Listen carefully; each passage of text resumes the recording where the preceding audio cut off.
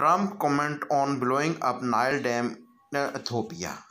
Ethiopia's prime minister has said his country will not caving in the of any kind after President Donald Trump stated cloud destroyed a controversial Nile Dam. The Grand Ethiopian Resources Dam is at the center of a long run involving Ethiopia, Egypt, and Sudan. Mr.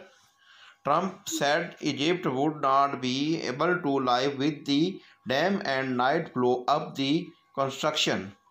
Ethiopian waves the US and siding with Egypt in the dispute. The US announced in this September that would you like to some anything Ethiopian after it being filling these resorts behind fire dam in July. On Saturday, Ethiopian Foreign Minister U.S. to client Prime Minister Trump.